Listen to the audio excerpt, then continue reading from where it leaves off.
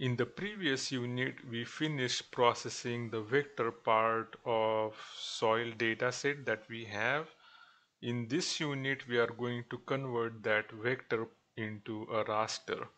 Before we do that, let's add cedar underscore LU, which is our raster dataset, and let's check its properties. So I'm going to right click on cedar LU, properties, and source. The things that we are interested in finding out about this raster is the cell size. So we have 30-meter cell size and the spatial reference, which is UTM zone 16. So what we want to do is when we convert our vector features into raster, we want to make sure that the newly created raster has same properties as our land use raster. In other words, all the data sets that we are going to use to create the curve number grid should have same spatial reference and same cell size for rasters. So once we confirm the properties of land use, I'm going to uncheck that, and we are then going to convert this vector into raster.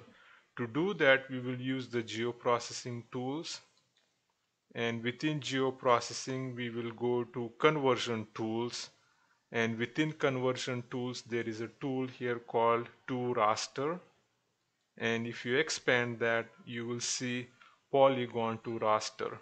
So our cedar underscore soil underscore clip is a vector and it's a polygon feature class, and we want to convert that polygon to raster. So select that tool. Input features are going to be cedar soil clip.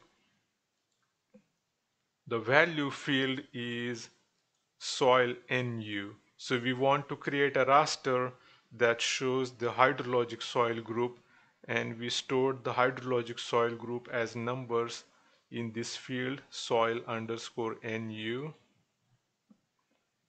The output raster dataset, we will just name it as soil.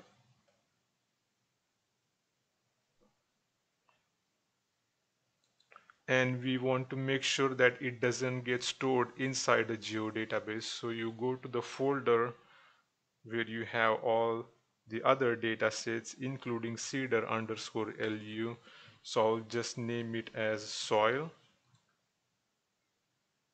Cell assignment type center is fine. What this means is if we create a 30-meter raster, the midpoint of that cell will have the value that we are going to assign by using soil NU. Priority field, none is fine. Cell size, we want to match this with the same cell size we had for the land use raster that we checked before running this tool.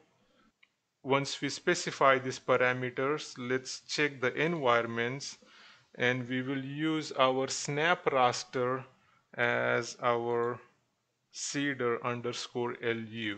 So they both match, and then we'll say run.